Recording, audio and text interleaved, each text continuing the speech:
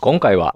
バージンオリーブオイルと他の植物油の健康への影響の比較というテーマでお話をします。最初に簡潔なイントロダクション、続けて飽和脂肪酸、多価不飽和脂肪酸、一価不飽和脂肪酸をそれぞれ多く含むオイルについて順番に健康への影響について関連づけて説明していきます。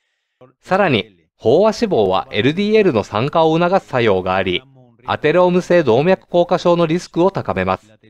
アテローム性動脈硬化症は心血管疾患や心筋梗塞、脳卒中、脳血管障害などの原因になり得ます。これは私たちの細胞を覆う細胞膜です。これに対する活性酸素種の反応から私たちの体を酸化させる物質であるスーパーオキサイドアニオンやヒドロキシルラジカル、過酸化水素などが生成されます。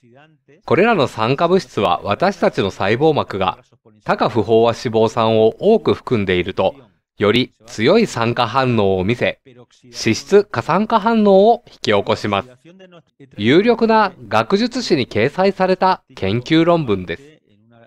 超加工食品の発がん、がん罹患リスクへの関与を研究したものです。この研究は実に10万5,000人という非常に多いサンプルを対象として検証が行われました。繰り返しますが、2型糖尿病は社会的に罹患者が多いタイプで、肥満や不健康な食習慣に紐づいています。バージンオリーブオイルとエキストラバージンオリーブオイルには、このインシュリン受容体の感度を向上させる働きがあることが実証されています。健康な食事と適正体重の維持、そしてインスリンの受容体への作用改善が糖尿病の予防につながります。